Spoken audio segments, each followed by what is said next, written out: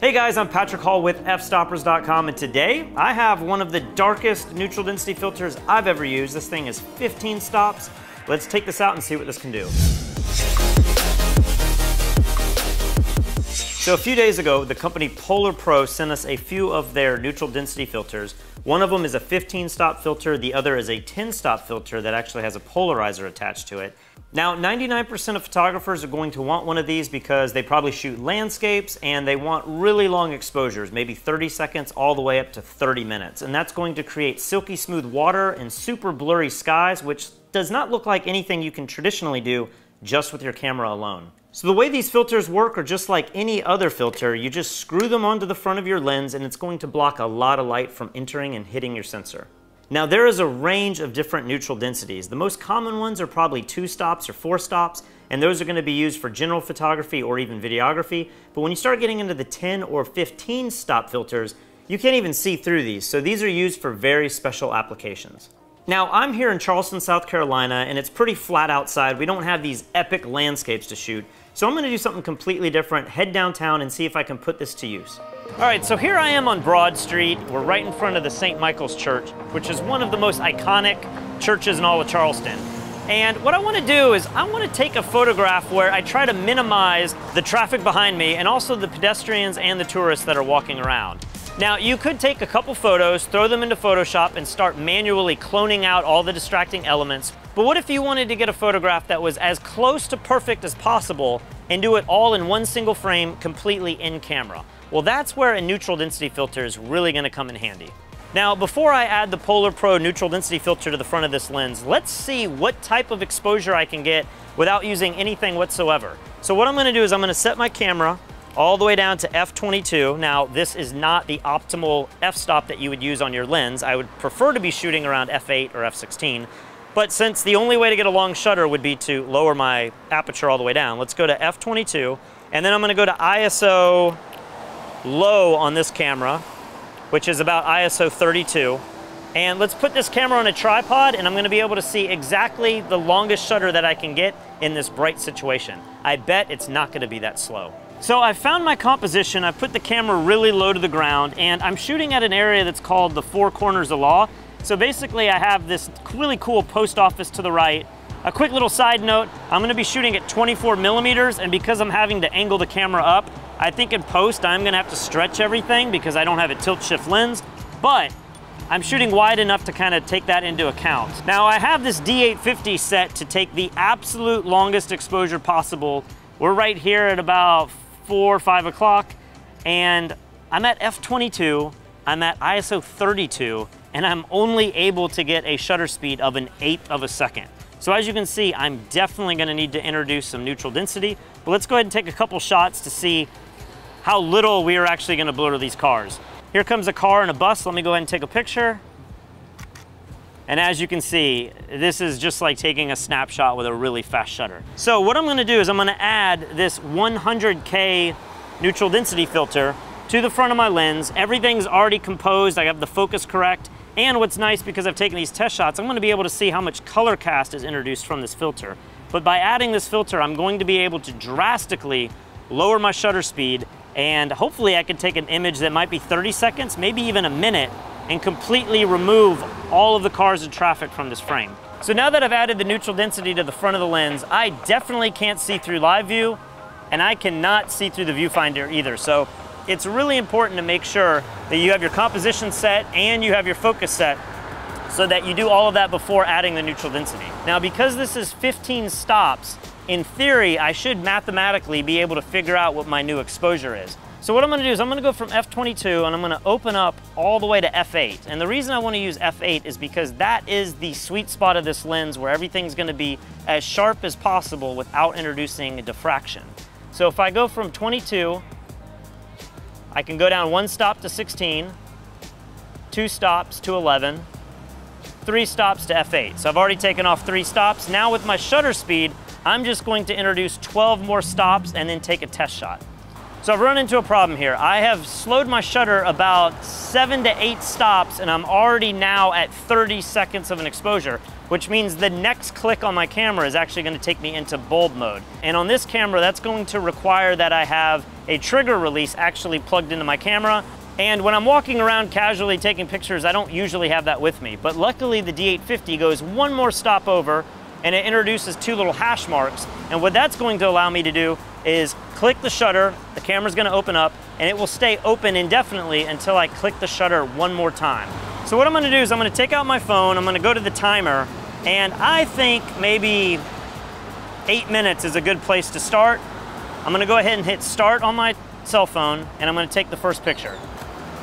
So what I'm gonna do now is just wait for 8 minutes, and hopefully at the end of this, I should have an exposure that's very similar to the first shot that we took, only now our shutter speed is going to be much, much longer. So here's my hope for this shot. As you saw in the previous photograph, if you take an image with too fast of a shutter speed, everything's gonna be frozen, or it's gonna have a slight motion blur, but it's not gonna be enough to actually remove the objects from the scene. But since I have an 8-minute exposure, my hope is that no single object stays in place long enough to actually make an imprint on the final photograph, and I'll wind up with a shot that actually looks like this entire intersection is completely empty. Now, while we have just a few more minutes before this exposure is over with, you're probably asking, well, why in the world would you want to use a 15 stop filter if it's making you take a picture at 8 minutes? And the reality is that it's still pretty late in the afternoon. We're here at about 5 o'clock, and it's not really that bright outside. I think this filter would give me a lot faster of a shutter if we were, in bright noon daylight, or we were in an environment like the desert, or somewhere where the sun was just really beating down on your scene. But because this is kind of an overcast situation, we are getting a lot longer exposure than I probably would like. All right, our timer is about to go off. There we go. And let's go ahead and stop the camera. And the fun part, we always get to see what the final image looks like. Now this is pretty interesting. So the clouds have this really wispy look. I was worried about how they were gonna register. They actually look pretty cool. But if I zoom in, I actually still see a lot of car lights. I see a couple random vehicles, especially over here in the front of the church. So out of curiosity, what I'm going to do is I'm gonna change my aperture now from f8. Let's go to f11 and let's double the exposure time. So I'm going to change my timer on my phone from about 8 minutes to 16 minutes, and hopefully adding even more time will fix just these slight little problems that I do see in this frame. So I've started my timer, let's hit the shutter, and now let's wait 16 minutes and see if this crazy long exposure looks any better.